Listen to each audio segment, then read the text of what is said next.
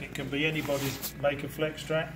And next to that we have a sectional railer which has been laid down just long enough to make sure it fits our longest locomotive, and it consists of very wide rails which allows you to put the locomotive on the track, and it's powered even if the wheels aren't properly aligned. So what I'm going to do now is pick up this 4882 with a 6-wheel tender and plonk it just straight down onto the center of the railer. Now we can do this manually to make sure it's going to be wonderful, and the manual system is to just wiggle the locomotive sideways slightly and everything will click. And if we look at that now close up, you'll see that in fact all the wheels are on the track, and all we have to do now is power it up and it will drive off.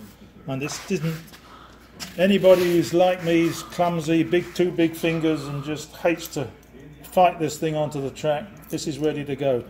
Let me power it up and let's see it drive off.